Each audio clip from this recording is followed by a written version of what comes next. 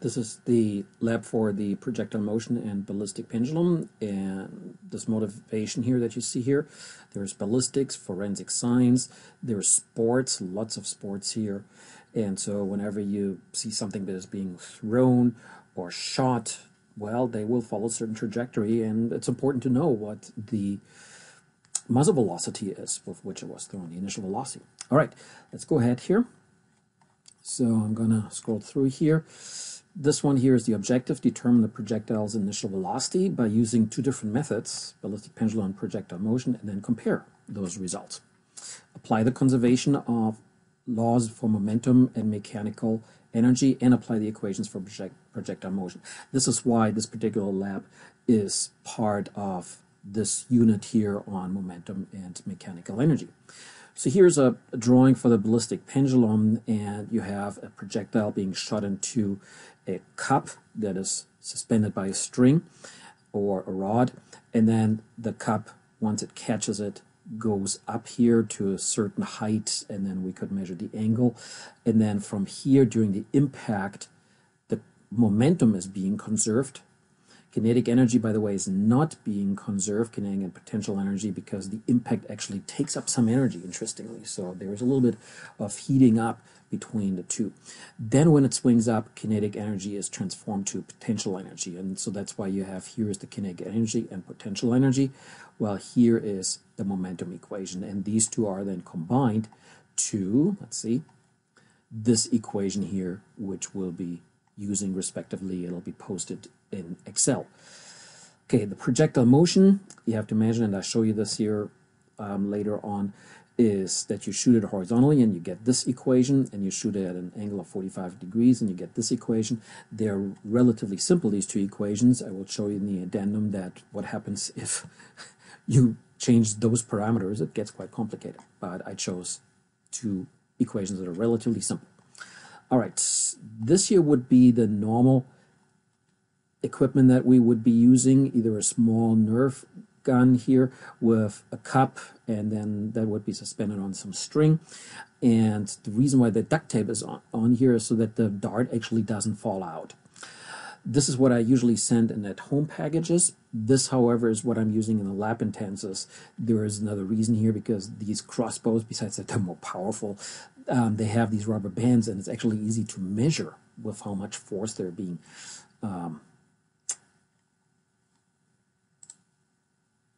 shot. So, and then the scale here would be for measuring the mass. And then there's a measuring tape here. Well, measure the distance, measure the length of the pendulum, and so on. All right. So here, experimental procedure and analysis, and you would see, well, this is how it is. Shoot into the pendulum cup, and then you will see that it goes up. Again, that would be the normal experiment. And then these are all my example data. These here, oh yeah, so now it becomes important here. So the other stuff was important too, right? So skip tables 1 through 8. Instead, paste your data from Excel right here, and I will show you the Excel sheet quite soon. Okay, here's the ballistic pendulum method. So we don't have to use that because we're going to skip it. I'm just going quickly over it. If we're in Alaska, we would use 982 centimeters per second squared. But we're going to use applets, and they only supply 9.8, so we will be using that in meters per second squared. Right, there are two different methods. I don't need to explain them right now. We're just going to use one of them. And again, Excel actually will do that work for us. This here would then be the projectile motion. So if we really did it, we would shoot it from in two different ways. We would shoot it from a given height of, for example, 1 meter. And we would shoot it from the floor at an angle of 45 degrees. Again, the reason is that these equations are relatively simple if we do that. And then we come up with 3 different results, here, and for the ballistic pendulum here, and they should all match, which, since it's an experiment, well, it's going to have measurement errors. Except, of course, we're going to use applets, and you will see those are perfect data, unfortunately. Well, it's nice to have perfect data, but it would be nice to see what really happens. Again, we're not going to do any of these tables, so this here would be the advertised range, what the manufacturer says it would be. And I noticed actually that for these Nerf guns and crossbows, actually they do advertise quite a reasonable range, so they don't actually over exaggerate those. This one here would be actually measuring the rubber bands. That's why I like the crossbows, because you have these rubber bands with a spring scale or force probe, and we actually figure out what the force is. It's quite a bit. It's in the neighborhood of like 20 some newtons or so, which is about 5 pounds. And so, and then we plug it in here, we come up with that. This one here, I actually never do, and neither do I do the video analysis of that, except today you get the video analysis of the applets. All right. So then, yeah, no conclusion. And then here's this addendum. So I have a little addendum here because once in a while a student confuses it to projectile motions and shoots at 45-degree angle from 1 meter up. I say, well, hey, don't do that. But the thing is, sometimes they do it and then they come up with something like that. And then look at the algebra. It gets quite complicated. This one here, as well as in the footnote, this one over here. But as I said, we're going to keep it simple. And so, for example, we only have this equation and the other one you saw earlier. All right, let's go ahead and we'll look at the applets, what I want you to do. First, relatively quickly, the Excel sheet in just a moment. So again, we're going to do a ballistic pendulum method, the left-hand side, in fact, of this one here. And we're going to do both projectile motion methods, this one here horizontal, and this one here at a 45-degree angle, and then compare. All right, let's get going here with the Excel sheet.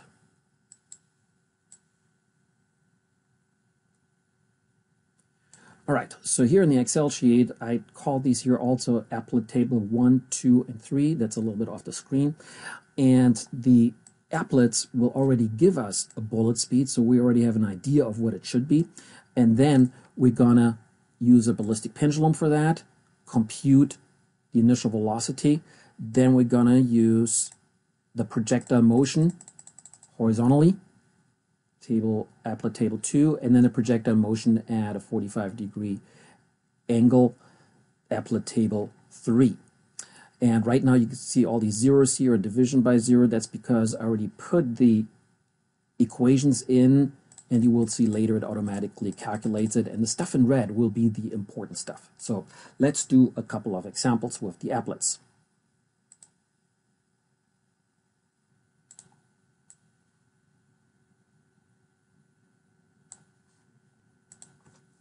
So I Googled ballistic pendulum applet, and I came up with actually the first choices were exactly what I wanted. As you can see, I actually have, you can't see. No, you can, I think. I actually have 3 open. Here's one. I'm going to pull this up. Here's another one, and here's a third one. I only need 2. This is gonna be the one for the projectile motion. This is called from O Physics or GeoGebra. And they have all kinds of bunch of stuff here. They also have this ballistic pendulum. I'm just going to show you this one. So fire, and there you go, right? It goes in here. And by the way, this is actually where it loses the energy, carving out something into the block, respectively, when it hits the cup. There's some heat involved. Unfortunately, I cannot use this particular applet because of the, I'm going to reset this one here, because of the initial velocity of the bullet. Down here, we can see that.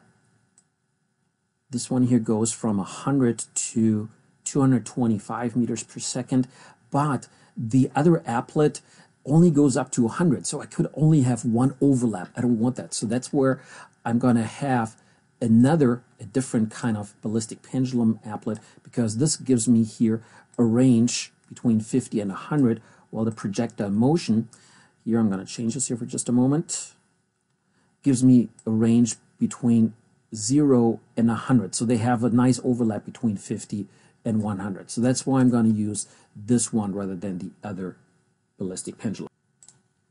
All right, so let me take some example measurements.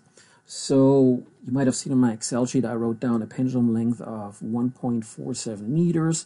Notice that the bullet is raised automatically as I shorten the pendulum length here. Then I chose a bullet mass of 23.6 grams. There we go. An initial bullet speed of 51.5. And these are kind of arbitrary numbers. Anything will work. And I just figure, hey, just choose some arbitrary numbers. So here then 935. And there we go. Okay. And then I hit the play button, and we can see that the bullet shoots into the pendulum. I'm going to reset it. By the way, the bullet actually doesn't drop. Gravity should make it drop, right? But they took it out of this applet here. So again, play here. Okay, and now comes the difficult thing. It doesn't actually stop, and without friction, there's no friction involved here, no air resistance. This one just keeps on going. So I actually have to pause it and then figure out what the highest angle is. And you would have to do that too. So let's see if I can do that. It just keeps swinging, and so let's go a little forward. Oh, actually it's going backwards, going down. Okay, what's it doing now? Why? Uh-oh. Oh shoot, do I have to reset it? Okay, I have to reset it. Let's try again. There we go, and pause. Play and pause. There we go. Okay. Let's see what the largest value is. So I'm trying to find the largest value here. There it is, 19.23 degrees. So I'm going to take that 19.23 degrees, everything else being the same here, plug it in, and notice I come up with 51.50 meters per second, which matches the bullet speed. No surprise here because these applets are perfect. That's why I actually prefer the Nerf guns, because you get some measurement error there, right? By the way, the equation that's behind here, you can see that on the top here, right here, that is actually the same equation that you find for the ballistic pendulum in the Word document. Let's see if I can still pull that up. So this long equation here is this one right here. So, and then of course, again, because the applet is actually making that,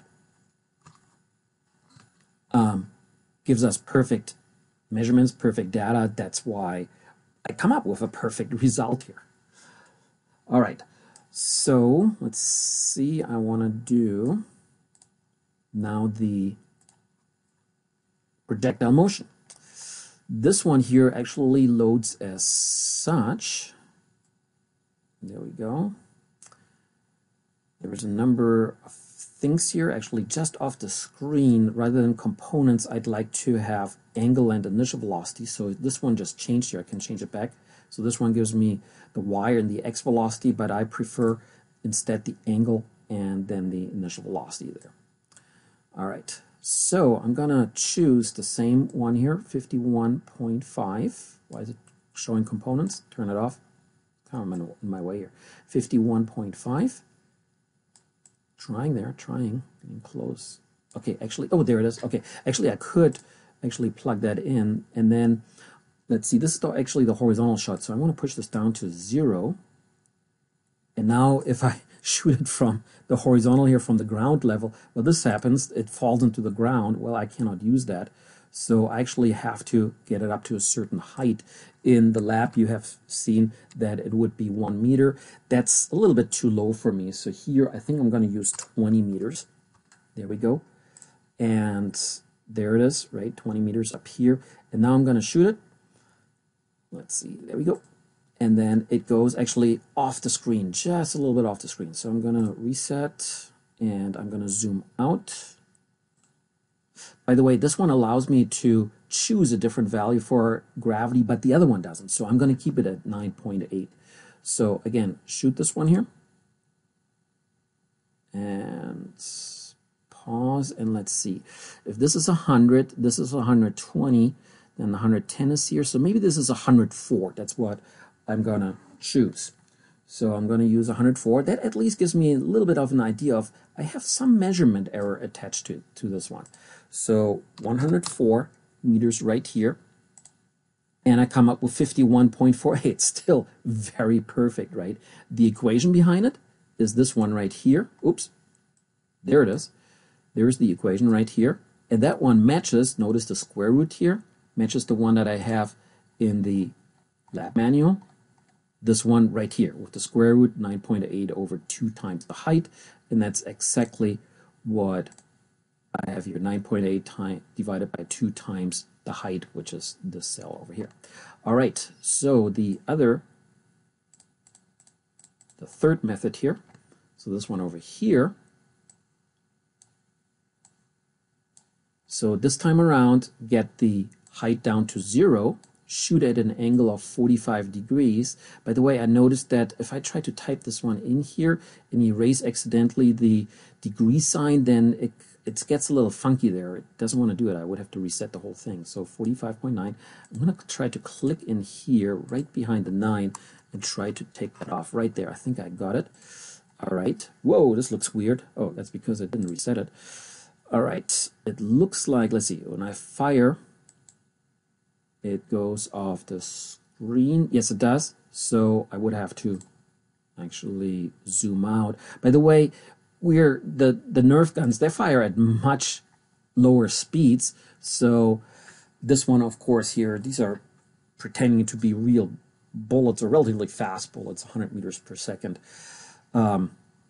which is 300 feet per second. So it's still a slow bullet, but much faster than a Nerf. And that's why this goes over the distance of almost 3 football fields, right? So anyway, I have to reset and fire. And then I'm going to see where it impacts. And, all right. So if this is 260 here, and this is 280, 270, so let's call it 271. So going back to my Excel sheet, 271. And 51.53. Again, I have a little bit of a measurement error because I have to guess a little bit there. But of course, again, it's applets, and I come up with really great results. All right, let's do another example.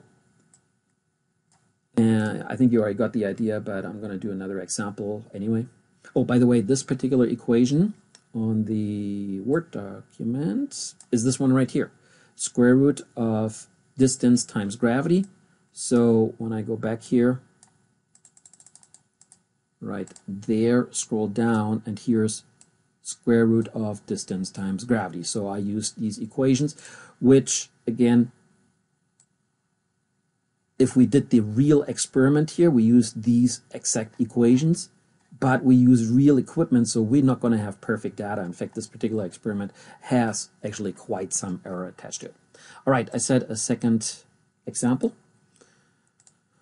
So let's see. Okay, yeah, that's the applet I didn't want to use. Let's choose an upper one here. So 93 meters per second. Let's choose a bullet mass of, oh, this much here, I guess. And then target mass. Oh, actually, hey, let's make it heavier. There we go. And you're totally free to choose your own values. And going across in the Excel sheet, you should come up with virtually perfect results. Just pay attention to that you plug in your data incorrectly, that you plug in your data correctly into Excel. Okay, let's shoot. There we go. Oh yeah. Okay. Pause. And let's see how high this goes. So again, as I'm clicking on step here, I'm trying to find the highest value. There it was, right? 50.10 degrees. So I'm going to go over to the Excel sheet for the ballistic pendulum, and let's see what I had. I'm supposed to have, I'm supposed to have 93.0 meters per second. It didn't like the 0.0, so I'm going to fix that one. There we go, a little better. And my pendulum mass, oh, unfortunately I used 1.47 again. I meant to change that too. Oh well. I measured 50.10 degrees. Again, because I measured a little bit more accurate, I will give it one more. There we go. And the bullet mass was 30.0. Again, I should acknowledge how many significant figures I have. That's why I do this here. So 838. And again, I come up with 93.00 because that is, again, perfect. All right. Then with the projectile motion, I have to remember that I set the value at 93 meters per second. So I'm going to go over here. I could choose, let's see, I'm going to go back to the 0 degrees. And here I'm going to be at 93.0, right? There it is. I guess I can fix that here. There we go. And my height doesn't have to be 20. It could be anything. So let's say I'm going to use actually 28.5 meters. the parameters that need to be the same as the ballistic pendulum is, of course, the initial velocity has to be the same, and according to the directions, I need to use a 0-degree angle from this kind of ledge here, which unfortunately is off the screen. There we go. And reset and fire, and let's see how far it goes. There we go. And 220, 240, so this one looks like 225. Let's give that a try. So over here, what did I say? 28.5 meters. That's the ledge. And then this one here is, how much was that now? Oh yeah, 225. Click somewhere else, and again, it comes up with something really close, 93.29. I mean, that's an error of 0.3%. Okay, in the real world, you don't get that. Of course, with perfect applets, you do, and I think I repeated myself 5 or 10 times already on these perfect data. Anyway, what you actually will see is that you also should, in these red boxes, you should get nice, almost perfect data all the way across. All right, so for the other one, then the launch angle will be 45 degrees. Almost there, almost there. Oh, wow, cool, 45. Otherwise, again, you can click in there, just don't take off the degree sign and fix that. And then the height is 0 degrees. And again, the parameter is the same here, same initial velocity because it's the same gun. And then due to the equation as being used, 45-degree angle. I think we can already see that this would be off screen here, so I'm going to zoom out quite a bit. Reset and fire.